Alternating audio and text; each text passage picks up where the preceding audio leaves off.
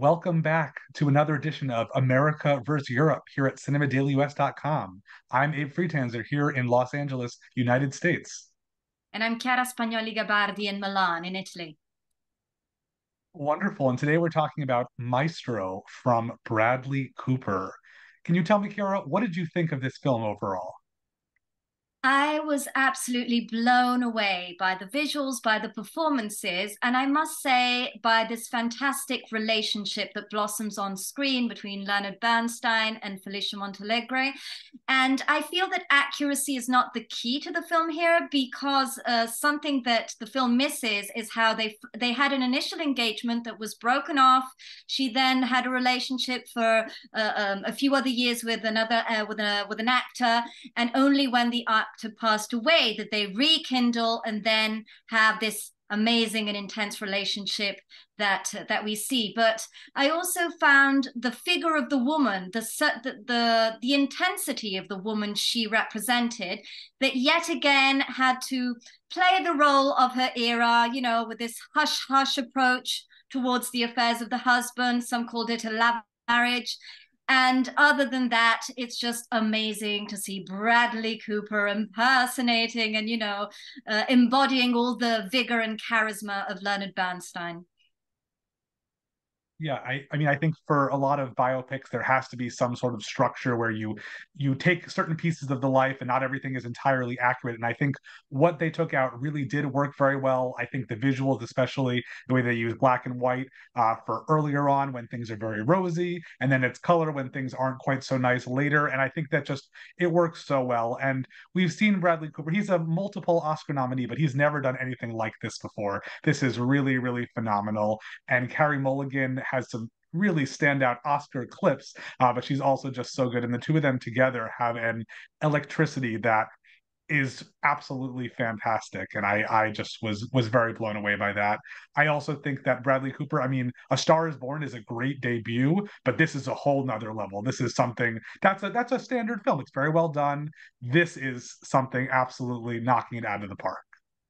Absolutely. And you can actually feel his love and knowledge of film and the history of film and also the arts. I mean, when the two of them have an argument at a certain point, I just saw a painting by Edward Hopper. And then there's a wonderful, wonderful scene that everyone has loved of the silhouette of Bernstein conducting, and at a distance, the wife on stage.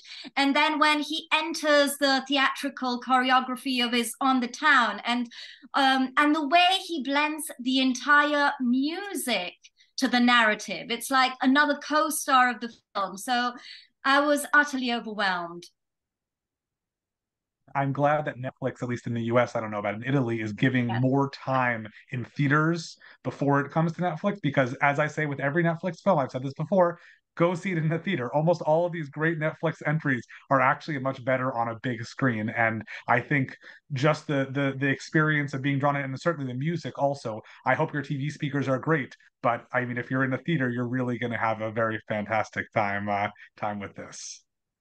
Absolutely. And, I think it has great Oscar potential in all fields: best film, director, our actors, but not for the music score, which is quite a shame because, of course, the music is not original. But it's such a wonderful experience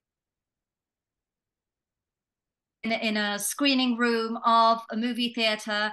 And fortunately, we can see it once more on Netflix when it comes. I do hope that history doesn't repeat itself and Bradley Cooper is nominated for Best Director this time because he's in for Best Actor. I'm not concerned about that, but the idea that he might get snubbed again for Best Director, he does such a great job and has such a control over the material that you can see. And it's such a passion project, and that's nice because again, he's done so much stuff. He's in Guardians of the Galaxy Volume 3 this year, another film that is nowhere near as good. But it's just great to see what he's doing here and how he's owning and anchoring the material. So, Absolutely. what would you say is your final grade, Kiara? Oh, A star for me. I'll go with an A minus, but as people who follow my reviews regularly know, that's very high. So I will highly recommend this one. Okay. Thank you, Abe. Thank you, Kiara. That's it for this edition of America vs. Europe.